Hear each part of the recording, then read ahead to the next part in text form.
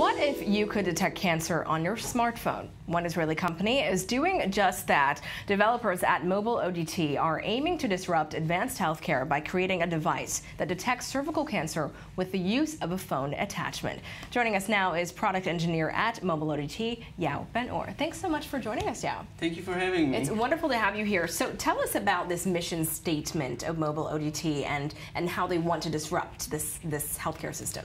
Of course. So 5 billion people around the world don't have access to a physician. And these people are mainly in developing countries, but also in rural areas in the United States.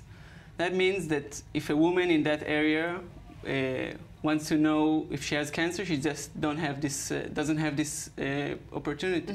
And that's unfortunate. And that's what we are doing. We are preventing that.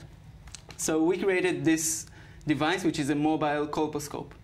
A colposcope is usually a device that costs $10,000, usually around my size. And we captured all of his capabilities in this handheld mobile device with a fraction of the price. So would this be something that a consumer would use individually, or you could go to the doctor and they would have this device readily available?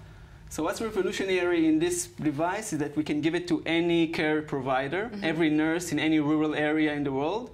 And with this device, she or he will get the capabilities of an expert physician. And how much does this cost? What's this on the market for? So the big colposcope, the regular colposcope that this one replaces, is around $10,000, and this is 1/10 of the price. Wow! So it's affordable, it's mobile, it's small, is it easy to use? How does it work? Yes, it's very easy to use. Actually, our developers and engineers are working very hard to get this device simple to use like any mobile phone. That's amazing. Yeah. And can it detect other types of cancers, or we're just talking about cervical cancer at the moment? So we decided to start with cervical cancer, which is the most deadliest cancer in developing countries. But this device is generic and can be used to detect any type of cancer. Okay, and tell us about just the MobileODT Intel Kaggle competition. What is this? Okay, so together with Intel and Kaggle, which is the world's largest data science competition, we published a challenge. And the total prize of this challenge is $100,000. And the purpose of this challenge is to make every woman in the world reach the highest level of care, no matter where she is.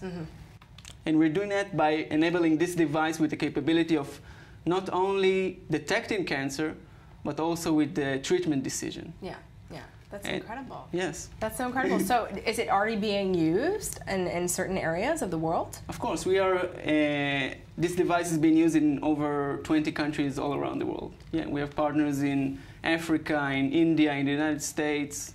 Yeah. Wow, so it's already in the works. That's incredible. Absolutely. Yeah, thank you so much for this, and best of luck with this device. Thank you, Meredith.